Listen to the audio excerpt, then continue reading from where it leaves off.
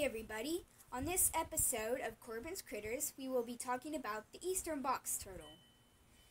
Now, the eastern box turtle gets its name from this unique feature that is only on this species of turtle.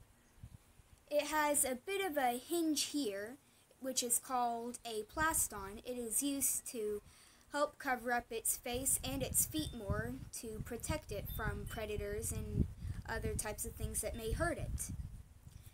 Now, some dangers to this species of turtle would be humans, which it could get hurt by being run into by a car or a lawnmower, coyotes, fire ants, and they could get overheated in the sun.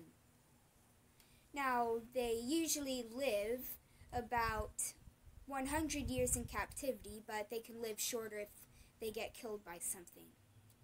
Now, they're usually found in the eastern United States, and it is the state reptile of North Carolina and Tennessee.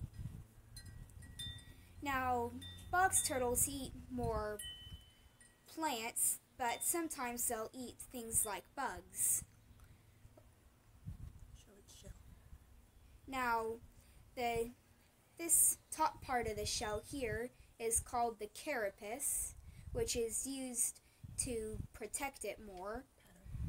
Now, the pattern is very similar to the pattern of the winter leaf of the tulip poplar. Now, a fun fact about the turtle shell is actually grown into the turtle's backbone. Now, that is all for today's episode. If you see one out in the road, make sure to move it in the direction it's moving. Bye!